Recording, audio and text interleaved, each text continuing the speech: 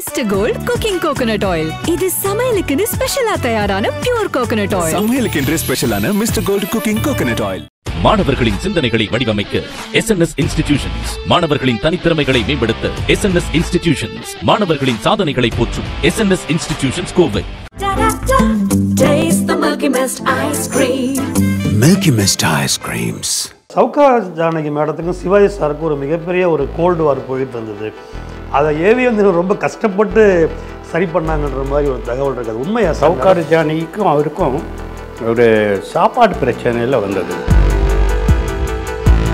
சிவாஜி சாருக்கு எப்படின்னா அவங்க இங்கிலீஷ்லாம் பேசுவாங்க, அது அவருக்கு பிடிக்காது. A time to work, a time to play, and a time to be happy is the way to be healthy. Major sir காலத்தை அடுக்கி விழ போற மாதிரி போறார் சார். அது நீங்க அப்ப எடிட்டிங்ல பாத்தீங்களா? சிவாஜி சார் சொன்னாரு, இயற்கை தானே இது, ஓட போகும்போது தடுமாறுறது.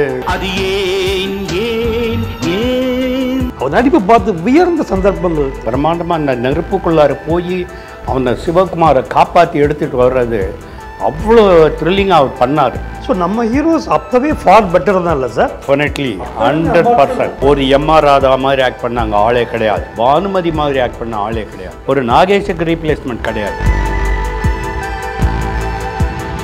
அந்த நாள் ஞாபகம் சாங்க சொன்னீங்கல்ல சார், நான் பார்த்துருக்கேன் சார். அதில் ஒரு ஷாட்டில் வந்து சிவாஜி சாரும் மேஜர் சாரும் ஓடி வரும்போது மேஜர் சாரோட காலத்தை அடுக்கி விழ போகிற மாதிரி போகிறார் சார். அது நீங்கள் அப்போ எடிட்டிங்கில் பார்த்தீங்களா? பார்த்துட்டு இட்ஸ் ஓகே, இது யதார்த்தம்னு விட்டீங்களா அல்லது உங்களை மீறி வந்த ஷார்ட்டா சார்? அது யதார்த்தம்னு விட்டோம். ஓ சரி சரிங்க சார். அது பார்த்துட்டு அதை பற்றி அங்கேயே டிஸ்கஷன் வந்தது, நடந்தது. பார்த்தீங்கன்னா ஒன் முறை எடுத்துக்கலாம்னு.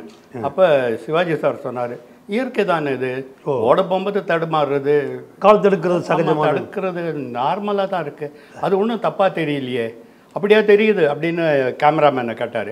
இல்லை சார் நான் கவனிக்கவே இல்லைன்னாரு கேமராமேன். சரி சரிங்க சார். அப்போ பஞ்சு சார், கிருஷ்ணன் பஞ்சு சொன்னார், சரி அது ஒன்றும் பெரிய தப்பாக தெரியல, விட்டுடுவோம் அப்படின்னு சொல்லி அது தெரிஞ்சு தான் விட்டோம். சரிங்க சார். அந்த பட சமயத்தில் சௌகார் ஜானகி மேடத்துக்கும் சிவாஜி சாருக்கும் ஒரு மிகப்பெரிய ஒரு கோல்டு வார் போயிட்டு இருந்தது. அதை AVM ரொம்ப கஷ்டப்பட்டு சரி பண்ணாங்கன்ற மாதிரி ஒரு தகவல் இருக்குது. உண்மையா சார்? நடந்த விஷயம் என்ன? சௌகார் ஜானகிக்கும் அவருக்கும் ஒரு சாப்பாடு பிரச்சனையில் வந்தது. ஓ சரிங்க சார். அது உண்மை சம்பவத்தை தான் அவர் எழுதினார் ஜாவர்ஸ்தாரமாக. ஓ மனைவி செஞ்ச சாப்பாடை கணவன் வந்து ஆஃபீஸில் அது வந்து காரம் இல்லை, உப்பு சப்பு இல்லாமல் அனுப்பிவிட்டாவ அப்படின்னு சொல்லிட்டு அதை தள்ளி வச்சுட்டு வேலைக்காரி கொண்டு வந்த அந்த டிரைவரோட பொண்ணு அவள் சமைச்சிட்டு வந்த சாப்பாடை இவர் சாப்பிட்டுடுவார். வீட்டுக்கு திரும்பி போகும்போது அந்த ஃப்ளாஸ்க்கு அவங்க அனுப்பின கூடையில் அப்படியே சாப்பாடு வந்துடுது. அதை சௌகார் ஜானகி பார்த்துட்டு கத்தி கணவன்கிட்ட சண்டை போடுற சீன். அப்படி வர போகும்போது அவங்க வந்து ஆக்டிங்கில் கொஞ்சம் சாஃப்டாக பேச போகும்போது சிவாஜி சார் சொன்னார், நான் இருக்கிறேன்னு நீ நினச்சிக்கிட்டு பேசக்கூடாது, உன் கணவன் இந்த மாதிரி பண்ணிட்டானேன்றது ஒரு மனைவிக்கு என்ன கோபம் வருமோ அதை காமிக்கணும். இங்கே சிவாஜி இல்லை, நான் வந்து உன்னுடைய கணவன், நான் தப்பு பண்ணிட்டேன், உன் சாப்பாடை சாப்பிடாம அவள் வேலைக்காரியை அனுப்பின சாப்பாடை சாப்பிட்டு ஒன்று திருப்பி அனுப்பிட்டா அவனுக்கு என்ன கோபம் வரும், அது நீ காமிக்கணும், அது நடிப்பில் வரணும். ஏன் நான் சரியாக தானே பண்ணேன் டைரக்டர் சார், நான் பண்ணது சரியா, நீ பண்ணது சரியாக தாம்மா இருந்தது, ஆனால் கொஞ்சம் இங்கிலீஷ் ஸ்டைலில் இருந்தது அப்படின்னு சொன்னது யார் சார்? பஞ்சு, கிருஷ்ணன் பஞ்சு. சரிங்க சார். நீ சொன்னது கரெக்டுமா, அது ஒன்றும் தப்பு இல்லை, ஆனால் கொஞ்சம் வேகம் அதிகமாக ஒரு ரோஷம் கொஞ்சம் ஆக்ரோஷமாக இருந்தால் அது நியாயமாக இருந்திருக்கும்.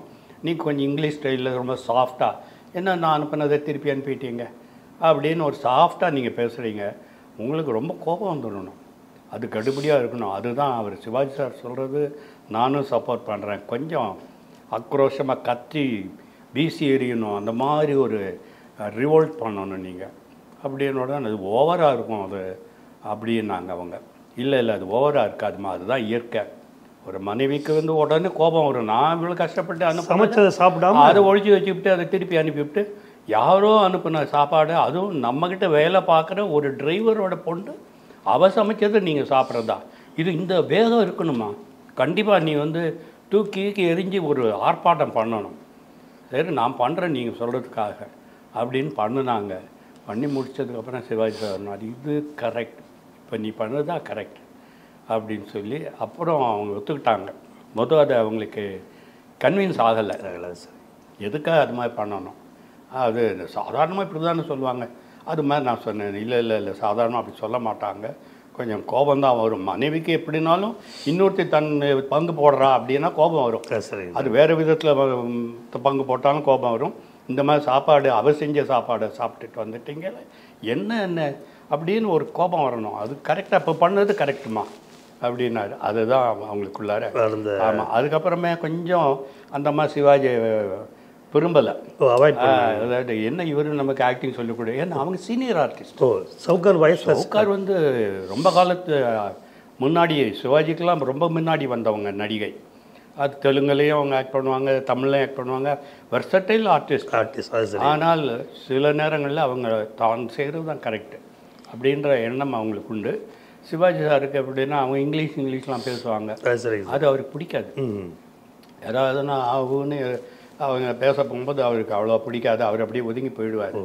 இந்த அம்மா பேசுகிறது பிடிக்காது அப்படி உண்டு. அது மாதிரி ஒரு அது வந்து ஓப்பன் வார்னு சொல்ல முடியாது, பட் கோல்டு வார் பார்த்தீங்கன்னா இன்னைக்கு யோசிச்சா கூட சார் சவுகார் ஜானகியை அடிச்சுட்டு இந்த ஓடி போய் சேர பிடிப்பார்.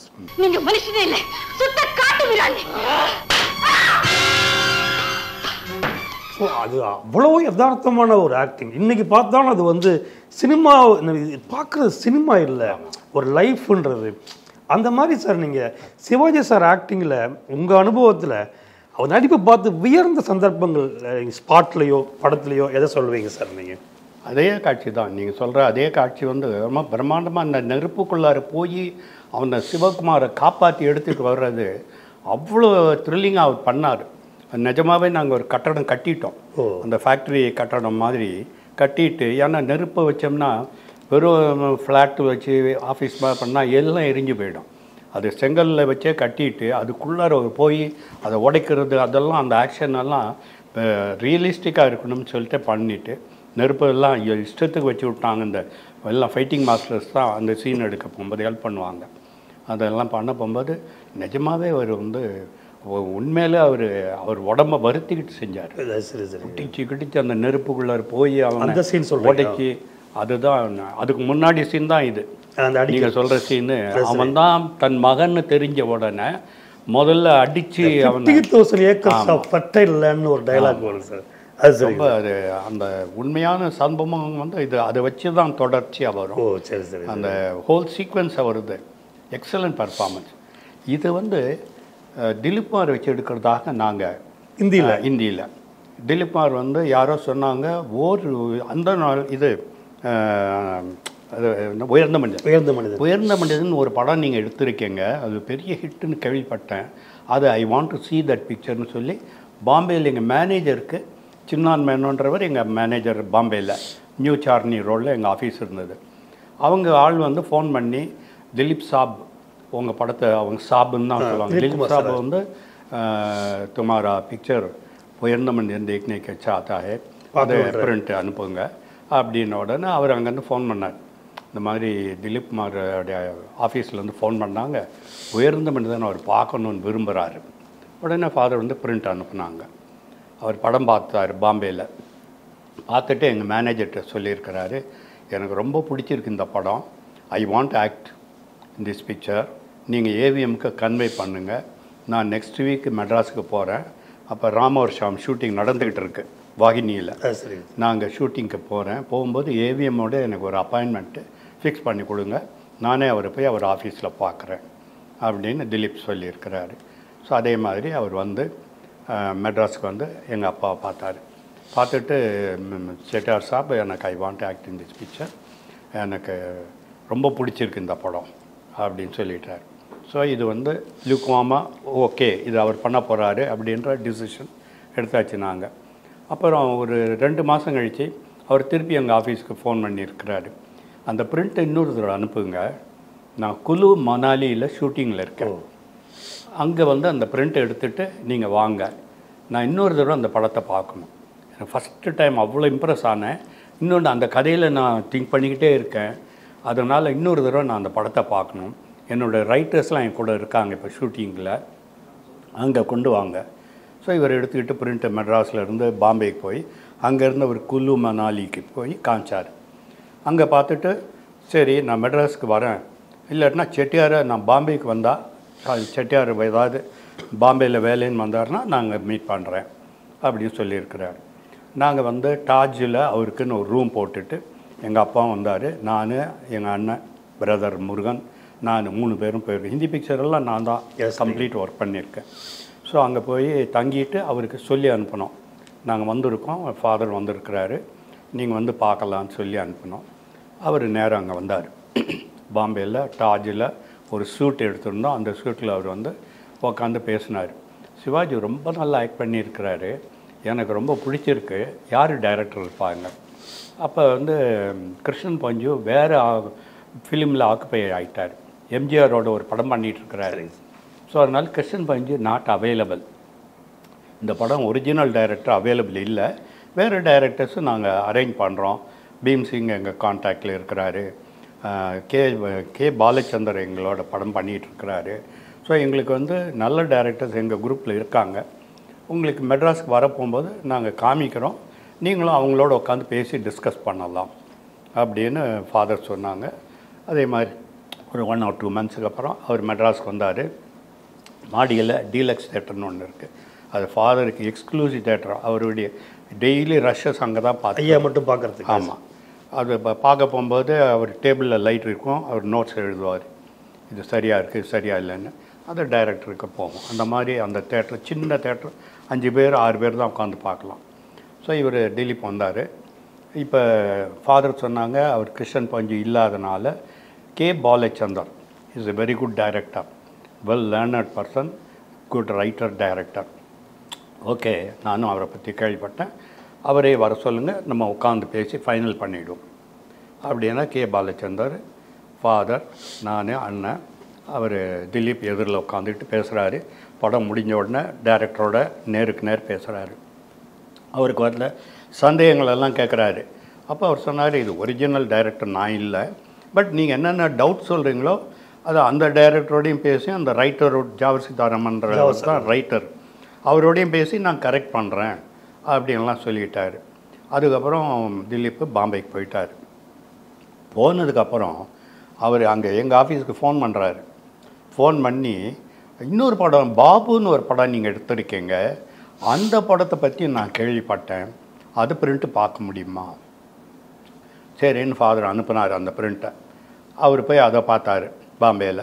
பார்த்துட்டு இது ரொம்ப அருமையாக இருக்குது, பிரமாதமாக இருக்குது, ஸோ இதே நான் பண்ணுறேன், உயர்ந்த மனிதனை கொஞ்சம் போஸ்ட்போன் பண்ணுவோம், இந்த படம் நான் பண்ணுறேன் அப்படின்னு அவர் சொல்லி திலீப்குமார். அப்போ ஃபாதர் சொன்னார், என்னப்பா மாற்றி 3-4 ட்ரிப்பு உயர்ந்த மனிதனுக்காக அலைஞ்சாச்சு, இப்போ போய் அது வேண்டாம் இப்போதைக்கு போஸ்ட்போன் பண்ணுவோம், இதை பண்ணுவாங்கிறான். ஃபாதர் எப்போ அவன் வந்தால் பேசுகிறாங்க, அவங்க யாரை வேணால் பேசுகிறாங்க சார். என்ன பண்ணணும் நீங்களே பார்த்துங்கப்பா, எனக்கு இந்த தலைவலியெல்லாம் தாங்க முடியாது, அவன் வந்தான்னா வச்சு படம் எடுங்க, இல்லைன்னா வேணான்னு விட்டுட்டு போங்க, அவன் வராதனால நமக்கு ஒன்றும் இல்லை அப்படின்ட்டார் ஃபாதர். நாங்கள் வந்து சரி பாபுவே அவர் பார்க்கட்டும், அவர் என்ன சொல்கிறாருன்னு கேளுங்க அப்படின்னு சொல்லி பிரிண்ட் அனுப்பினோம். அவர் பார்த்தாரு, பிரமாதமாக இருக்குது, இதே நான் பண்ணுறேன்னு சொல்லிவிட்டு எங்கள் ரைட்டரெல்லாம் நான் வர சொல்கிறேன், அவரோட உட்காந்து டிஸ்கஸ் பண்ணிவிட்டு ஃபைனல் பண்ணி உங்களுக்கு டேட்ஸ் கொடுத்துட்றேன் அப்படின்னு சொல்லிட்டு இது வரைக்கும் நான் வந்த டிஸ்கஷனுக்கு 50,000 ரூபா கொடுங்க அப்படின்னாரு. 50,000 அன்றைக்கி 50,000. அதுதான் அது ஆச்சரியமாக கேட்குறேன் சார். நான் பார்த்தீங்கன்னா அவனே ஃபாதர் செக் போட்டு 50,000. ஒன்று 2 ட்ரிப்பு இங்கே வந்துட்டு போனார், நாங்கள் ஒரு ட்ரிப் போனோம், 3-4 மீட்டிங் ஆச்சு, இப்போ வேணான்னு போட்டாச்சு. இதுக்கு 50,000 ரூபா வாங்கிட்டாருங்க. அதுக்கப்புறம் அவங்க ரைட்டரோட உட்காந்து பாபு பார்த்துருக்குறாரு. அதுக்கப்புறம் எங்கள் ரைட்டர்கிட்ட உங்கள் ரைட்டரை வர சொல்லுங்கன்னா திருலோக்சந்தர் ரைட்டர், அவருடைய பார்ட்னர்ஷிப் பிக்சர் அது. சரிங்க சார். எங்களோட ஃபாதர் ஃபைனான்ஸ் பண்ணி அவர் எடுத்தார், பாரத் சினி ஏதோ கம்பெனி. ஸோ ஃபாதர் சொல்லிட்டாங்க, ரைட்டரெல்லாம் நாங்கள் அனுப்ப முடியாது, அவர் என்ன பண்ணுன்றாரோ அதை சொல்லிவிடுமா அப்படின்னு ஃபாதர் சொல்லிட்டாங்க. இல்லை அவருக்கு என்ன டவுட்டுன்னா, ரிக்ஷாவை இழுக்கிறான், ரிக்ஷாவை இழுத்து அவன் அந்த குழந்தைய காப்பாற்றுறான், அந்த குடும்பத்தை காப்பாற்றுறான்றது கதையில் இருக்குது. இந்த இழுக்கிற ரிக்ஷா வந்து பாம்பேயில் கிடையாது, கை ரிக்ஷா, டெல்லியில் கிடையாது கை ரிக்ஷா, இங்கெல்லாம் சைக்கிள் ரிக்ஷா தான் இருக்குது. அதில் வந்து ஒருத்தன் கஷ்டப்பட்டான் உடைச்சான்னா திருப்தி இல்லை, இழுக்கிறதில் உள்ள இது தன் உடலை வருத்தி அந்த சென்டிமெண்ட் இதில் வராது. அதனால் என்ன பண்ணலான்னு நாங்கள் யோசிச்சுக்கிட்டு இருக்கோம் அப்படின்னு திலீப் குமார் சொல்கிறாரு. அவர் யோசிக்கட்டும்பா, அவர் எப்போ முடிவுக்கு வர்றாரு அப்போ பார்த்துக்கலாம், இதோட இந்த கதையை நிறுத்துங்க, அவர் உயர்ந்த மனிதனும் பண்ண வேணாம், பாபுவும் பண்ண வேணாம் அப்படின்னு சொல்லிவிட்டு அப்போ அவர் சொல்கிறாராம், உயர்ந்த மனிதனில் சிவாஜி மாதிரி நான் ஆக்ட் பண்ணால் எங்கள் ஜனங்க ஒத்துக்க மாட்டாங்க, நான் அப்படி வீசிட்டு அந்த நாள் ஞாபகம் அப்படியெல்லாம் நான் பாட மாட்டேன், எனக்கு அந்த ஸ்டைலெல்லாம் எங்கள் ஆடியன்ஸ் ஒத்துக்க மாட்டாங்க அப்படின்னு சொல்லிட்டு உதாரணத்துக்கு ஒன்று சொல்கிறாரு அவர். நான் அந்த எங்கள் வீட்டு பிள்ளையில் நான் ஆணையிட்டால் பாட்டு வருதே அதை நான் கட் பண்ணிட்டேன், உங்களுக்கு தெரியுமா அப்படின்னு எங்கள் மேனேஜர்கிட்ட சொல்கிறாராம். ஏன் சார் கட் பண்ணிட்டீங்க மேனேஜர் கேட்டாராம். நான் அது மாதிரி பாட்டெல்லாம் பாடினா ஜனங்க ஒத்துக்க மாட்டாங்க, சவுக்கு எடுத்துட்டு அடிச்சுக்கிட்டு நான் ஆணையிட்டாலும் அந்த எம்ஜிஆர் ஸ்டைல் அதெல்லாம் எங்கள் ஊரில். ஸோ நம்ம ஹீரோஸ் அப்போவே ஃபார் பெட்டர் தான் இல்லை சார்? டெஃபினெட்லி. ஒரு எம்ஆர் ராதா மாதிரி ஆக்ட் பண்ணாங்க ஆளே கிடையாது, எஸ்வி ரங்காராவ் மாதிரி ஆக்ட் பண்ணுறதுக்கு ஆளே கிடையாது, பானுமதி மாதிரி ஆக்ட் பண்ண ஆளே கிடையாது. பானுமதியை வச்சு அன்னை எடுத்தோம், சூப்பர் ஹிட்டு, தெலுங்கில் சூப்பர் ஹிட்டு, ஹிந்தியில் போய் நிருபாராயின்றவளை போட்டு எடுத்தோம், அட்ர ஃப்ளாப். அவன் என்ன சொன்னான், ஏ லாடுலா அந்த படத்துக்கு பேர், ஏ லாடுலா நகி ஏ டால்டா ஹைன்றான். அது மாதிரி பண்ண ஆளே கிடையாது. நம்ம ஆர்டிஸ்ட்டுக்கு அங்கே ரீப்ளேஸ்மெண்ட் கிடையாது, ஒரு நாகேஷுக்கு ரீப்ளேஸ்மெண்ட் கிடையாது. நாங்கள் எடுத்தோம் இது சர்வசுந்தரத்தை ஹிந்தியில் மை சுந்தர்ஹுன்னு எடுத்தோம், அதை மெஹமூதை வச்சு எடுத்தோம், படம் ஆவரேஜ். இதுலேயே மெஹமூத் நல்ல ஆர்டிஸ்ட், இது மாதிரி வளைஞ்சு கொடுத்து ஆக்ட் பண்ண முடியல அவரால். சரிங்க sir. Mister gold cooking coconut oil, இது சமையலுக்குன்னு ஸ்பெஷலா தயாரான பியூர் கோகனட் ஆயில். சமையலுக்கு ஸ்பெஷலான mister gold cooking coconut oil. மாணவர்களின் சிந்தனைகளை வடிவமைக்க SNS இன்ஸ்டிடியூஷன்ஸ், மாணவர்களின் தனித்திறமைகளை மேம்படுத்த SNS இன்ஸ்டிடியூஷன்ஸ், மாணவர்களின் சாதனைகளை போற்றும் SNS institutions Kovai. Taste the Milky Mist ice cream. Milky Mist ice creams.